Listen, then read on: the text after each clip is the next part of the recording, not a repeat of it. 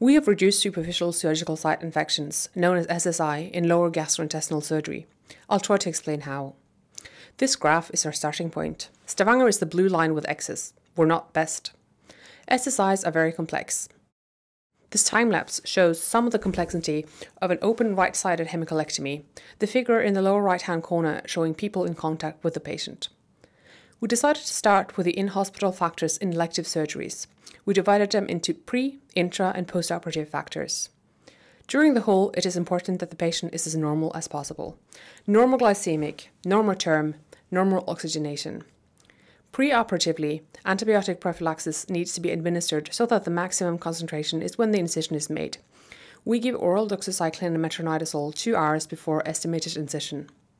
Surgical wash. We fixed analog clocks with hands showing seconds, not only minutes, by the sinks. All operating theatres have a notice on the door reminding people only to enter if they really need. The surgical team changes gloves and instruments after finishing the anastomosis.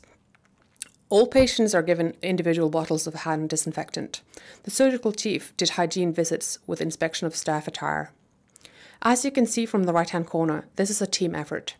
As a team leader, I was approached with suggestions and ideas from people I had never seen. No one saw SSI as someone else's job but theirs.